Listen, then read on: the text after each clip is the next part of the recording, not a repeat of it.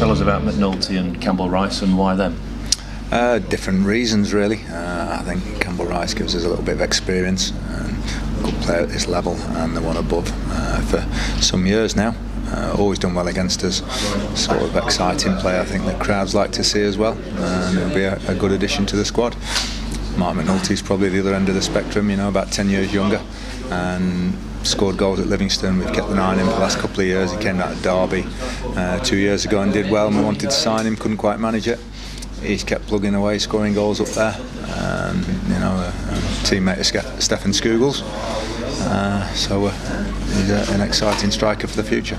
Is McNulty the proven goal scorer you've been looking for? No, I don't want to put that onus on his shoulders. He'll be one of, we hope, 3 or 4 strikers next season. But no, we're not going to say he's our main man to get goals. He's going to be one of several.